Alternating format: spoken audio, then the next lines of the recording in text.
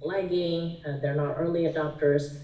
But at the 7 Papua New Guinean MSMEs and SMEs are amongst 9 shortlisted teams to participate in a 3-day jointly implemented boot camp to vie for over $90,000 worth of grant assistance. A jointly implemented challenge by UNCDF, BPNG, Straight PNG and supported by the European Union aimed at promoting and scaling solutions for enhancing agriculture enterprise development in the CIPIC region. This is the day one of a 3-day boot camp for the Agri MSME Challenge Fund PNG 2021.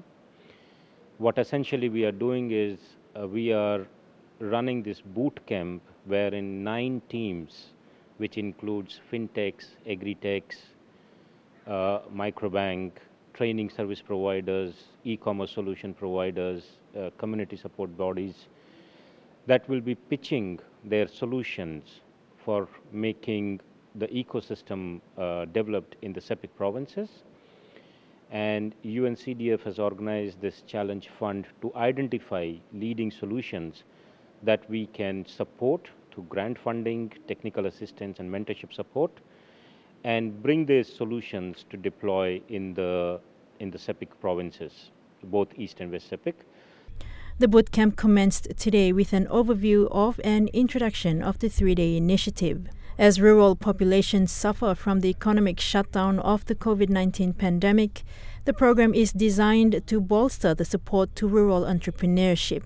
This is being implemented for 5 years in the 2 CIPIC provinces with the objective that we would want to work in these 3 agri-value chains, namely cocoa, vanilla and fisheries, and help to improve the efficiencies and effectiveness of these value chains, such that the benefits of the cash crops that are there in these provinces, the income and the livelihood and the standard of living of the people engaged in the value chains enhance, and there are better returns that comes to the farmers into these value chains.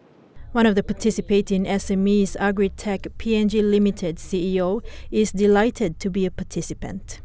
Aside from the learning that comes with meeting new people and the networks that are developed around here, I think the biggest gain for us as innovators in the space is some of the learnings that come with developing solutions, just the workflow, and also tapping into some of those resources that come with an event such as this, all the expertise that come with it, the specialists, and the training that happens beforehand before we actually go and pitch our solutions to the jury.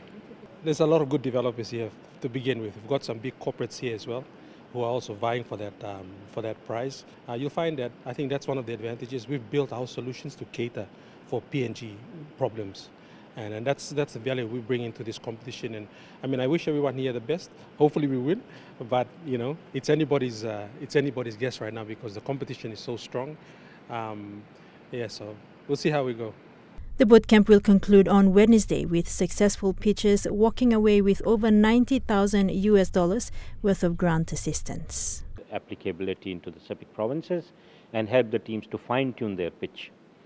And the day 3 is the D-Day, when these 9 teams are going to pitch their solutions to a high-level jury. And the jury consists of regulators, leading businessmen, development partners, stakeholders from the project, and the SME Council. So this jury that is going to judge these pitches made by the 9 participants will come up with the top 5.